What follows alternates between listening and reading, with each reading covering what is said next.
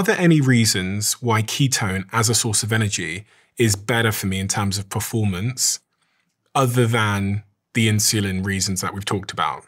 Like, are there any other parts of my body or my health that benefit from ketones? For starters, when you're burning a ketone, there's less trash, okay? It is a cleaner fuel with less byproduct, especially as you age. So you get the longer energy and you have less debris floating around. You hear the word antioxidants all the time. Well, burning ketones is an antioxidant state. And it's in the space where you need it, which is inside that cell. You swallow antioxidants and you have no guarantee that they end up where they're supposed to. So number one, the fuel is reducing trash at a cellular level. It lasts longer and it penetrates through that blood-brain barrier to fuel a brain that, even if it's insulin resistant, it can use a ketone.